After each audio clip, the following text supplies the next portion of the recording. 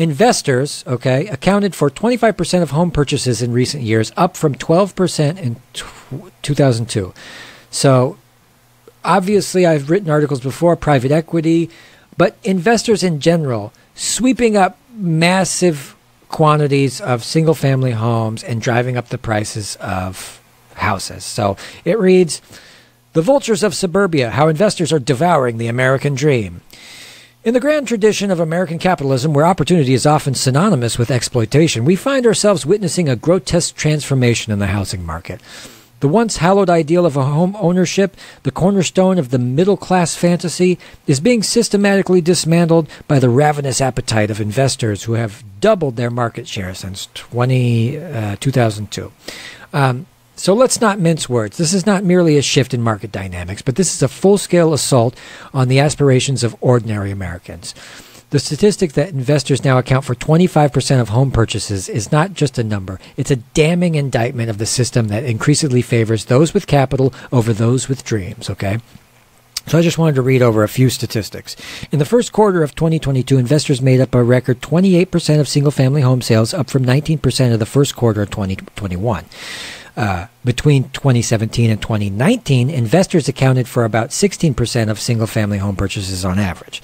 Among 31 large markets analyzed by Redfin, 29 saw an increase in investor activity between 2021 and 2022. Now, of course, COVID put everything into hyperdrive, with people that had capital or assets with collateral could immediately get loans. And what did they do? They socked it into one of the best investments known, which is real estate. In Atlanta, investors made up 33.1% of home sales in the quarter 2022, the highest share among major markets. Other markets with high investor activity included Jacksonville, Charlotte, Phoenix, Miami. Okay, according to Harvard researchers, investors with large portfolios of 100-plus properties nearly doubled their share of investor purchases from 14% in September 2022, in 2020, to 26% in September 2021. So, nearly double, 14% to 26%. Freddie Mac found that investor home purchases climbed 26% to 27% between December 2019 and December 2021. So all of these metrics, no matter who's, even the mortgage companies and these financial entities are saying they're seeing an increase. And of course, the non-biased journalistic entities are reporting numbers that are slightly even higher than that. But at the end of the day, it beckons the question, well, how the fuck could we let this happen? Why is this a good thing? How is this sustainable? And comparing it to something like China, which has an over 90% home ownership rate. What are we doing? That's that free market. That's the whole thing. It's like people, like one of my favorite things that people do and have done since I started paying attention to politics is that they throw out really good policy proposals on Twitter or on Facebook or in comment sections or whatever. And they never make the connection between why they are able to come up with such reasonable, obviously good ideas to fix things, and nothing like that is being proposed, let alone implemented by the smartest people who have achieved all the heights of power. You know what I mean? It's like, do we really think that the people who are in power here don't understand that it would make sense to limit in some way the amount of corporations that are able to buy houses because of the knock-on effects, let alone the just outright effects that it's having on our housing market? Right? It's like so many people in Facebook comment sections are saying, like, stop making corporations people until Texas executes one, or whatever the fuck they say. Like, or just like stop letting corporations buy the housing because it's obviously causing the homelessness crisis that we have. Or like when people just point out that there are so many empty homes, even more than there are homeless people. It's like, okay, cool. We can point that out on Facebook all day. When are we going to reach the next step where we, let alone asking our leaders to do something about it, we start demanding? We stop asking. We start saying, like, you are going to do something about this. And it's like, until we get to that next step, until our discourse moves beyond saying, hey, let's make all the politicians wear the logos of the corporations that are sponsoring them, just like NASCAR drivers. It's like, you know how many thousands of times I've seen people suggest that online? What are you doing? You're circle jerking online. Like, let's talk about how to actually get that done instead of just like throwing policy proposals out into the wind. Yeah, and we'd have to dig into that and actually figure that out, because we are up against a lot. I mean, this is a very tall mountain to climb if you're talking about instituting these things. But I am also getting tired of the circle jerking. We can circle jerk all day. In fact, we're doing a little circle jerking now, but we're really trying to get to a point where it's like proactive. I don't care if, look, I'm not going to advocate for people blowing up police stations, but, you know. I'm just saying, let's move the conversation forward. Let's say it in safe terms like that. Like, let's just move the conversation forward a little bit from where we have stagnated for decades now. And for everybody listening without video, I was winking when I said that. So these modern-day robber barons are masquerading as savvy business people. They're not content with the gleaming towers and offshore accounts. No, they must now sink their talents into the very fabric of suburban life, turning what was once a symbol of stability and achievement into just another commodity to be traded, flipped, or exploited. The apologists for this rapacious behavior will no doubt trot out their tired arguments about market efficiency and the invisible hand. But let's be clear here. There is nothing invisible about the hand that is firmly grasping the throats of the American home buyer. It's naked greed dressed up in the respectable garb of investment strategy. And what these first-time home buyers, these naive souls still clinging to the quaint notion that hard work and saving might someday result in a place that they can call their own, they are left to fight over the scraps and outbidded by every turn by faceless LLCs and hedge funds whose only interest in community is how quickly they can turn it into cold, hard cash. Now, there are a bunch of entities that are doing this. Okay, there's Invitation Homes, the largest single-family rental company in the U.S. They own 80,000 properties. American Homes for Rent owns about 50,000. Tricon Residential was recently acquired by Blackstone, has a huge amount. First Key Homes, Pretium Partners, Blackstone, of course. Progress Residential, J.P. Morgan Asset Management. Goldman Sachs Asset Management. There's no end to what they can't be satiated, you know. So here's some statistics too. Nearly 1 in 4 renters, or 11.2 million households, spend over half their income on rent. This is true. No state in the U.S. has adequate supply of affordable housing for the lowest income renters, with 36 affordable and available rental homes for every 100 extremely low income renters and households. And I know that just from experience. Between 2000 and 2005, the median home price in Southern California increased by 117%. In San Francisco, the median house prices took 620 days to receive permits in 2022. San Francisco, I lived there. One of the worst places in the country to find a place to live. I knew friends that lived in a closet of somebody. Like, they'd have to go through the whole house and then go to the closet where they lived. Hopefully it was a walk-in at least. I would hope so. It's not. He's like, I sleep standing up, thanks. Literally Futurama. Yeah. Bender. Bring back Futurama. I remember that. It was good. Oh my God, I love that show.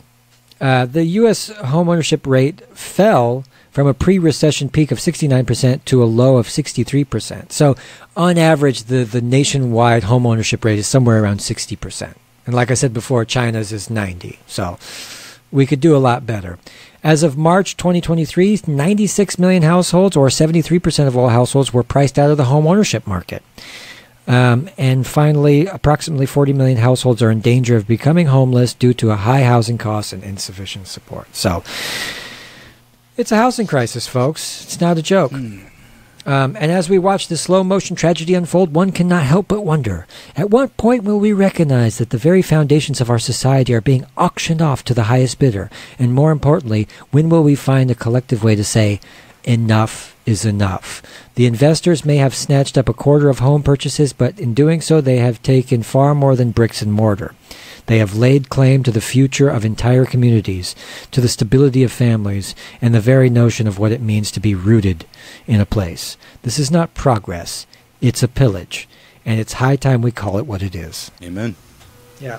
You know, something I think about a lot, like, I hate to reference Fight Club because it's such a liberal idea of revolutionary ideas. Like, it was just so rooted in toxic male insecurity left over from like the 90s and everything, because I think that movie came out before 9/11, right?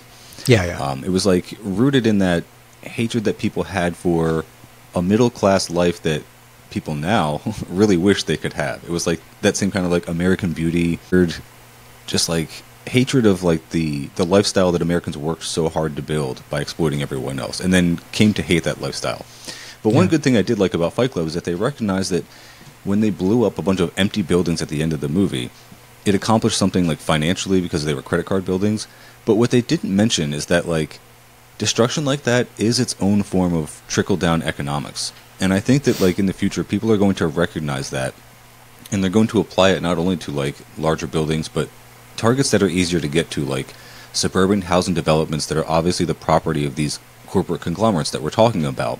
And they're going to make the connection that like, because two things that are interesting to me, it's like when people commit crimes with seemingly no motive, where it's not like they're directly profiting from it. It's like when people like, do you remember like the DC sniper? How they could not catch that person for the longest time because they weren't going after anyone that they had any motive to go after. It was like totally random. So they couldn't predict or like track this person down. It's like when people get mugged or robbed, they usually aren't able to find the person who did it because of the random nature of the crime. The only thing you could do is like try to find the thing that they took from you, if it was like your phone, or you can track it some way. But it's like when people are just attacked for no reason, when there's no profit motive, you never find that person. Like I've heard police tell me that like if someone just shot like a random person, especially if they did it from like far away, you would never find that murder. Like never in a million years would you find that person, because there's no motive, there's no like all the typical signs that they look for. So when people start to connect the idea that like when they burn down or just destroy real estate assets of these companies, that it not only damages those companies, but then also creates a form of trickle down, because those buildings are insured, they're going to get rebuilt, and that's going to send money to contractors, people like you, working class people like you in your community, who are then going to spend that money they're making from the insurance companies and the real estate companies in their communities, buying products that they need. That is its own form of trickle down. And when there becomes that there's like some kind of even small movement of people who are just destroying real estate assets or property of big corporations, knowing that it's not going to hurt anyone in the working class, it's only going to hurt the corporations, and then result in a form of trickle down for everyone like them, that's going to be a fairly revolutionary movement. But we're not there yet. People have not made that connection, I don't think. I hope they do, because and the Fight Club thing, yeah, it's like the movie, they were going against the white picket fence and the consumerist aspect, and I agree with that. But yeah, now we're at a point where we desperately want that, and it's like, yeah, best way to get trickle economics is to have an explosion, and you will be, rubble will trickle down, and everything else will trickle down after the fact. I think we are in agreement that a violent sort of upheaval is the only way to undo something that's so entrenched systematically, which is like this idea that we have where, poor people are starving, homeless people, things are getting worse, but this is who we are. We have to stick to our guns, and we have to continue being these people. The brainwashing and the entrenchment is so deep that, you can't just wash off something that's embedded under your skin. You actually have to have a surgery and violently and surgically remove it. And there's going to be a lot of blood and a lot of guts. Just a quick distinction, though, I want to make is the difference between violence and destruction. And this might be something that I'm just making up here, but like, just for purposes of the conversation, I would say, I think the difference between violence and destruction is violence is against people, whereas destruction is against things like property, like physical objects. And I think that's like really notable when you have things like the BLM protests, where the conservatives are getting really upset about broken windows or destruction of property, whereas the BLM protesters are upset about the destruction of human life. And so they call the protesters violent, but they never called the police violent when they started the violence to begin with. That is what is being protested. And so I think when people, again, make that connection that like they could do trickle-down economics by doing destruction of like empty buildings, of assets, of property, and not hurt any people, if they can actually do that, they would not be like, it would supposedly be the way to avoid getting labeled violent and extremist because you're not hurting people. But of course the state would do it anyway, because that's my point. It's like the right and the state and the property owners, they care about destruction of property. They do not care about destruction of humans, right? Yeah. This is the most bizarre moral paradox that we have. it makes no sense to me. And we need to drive it into, and I think lots and lots and lots of people are going to die before a bunch of people in the United States say, oh yeah, no, you're right. Human life is worth more than broken property. Look, we'll sign off here. We're going to come back maybe tomorrow, maybe the next day. We're going to do it again. So everybody stay tuned and all that stuff. Anything you want to add before we go? No, just thanks everyone. Thanks for having me. All right, we'll sign off to everybody. Peace. All right.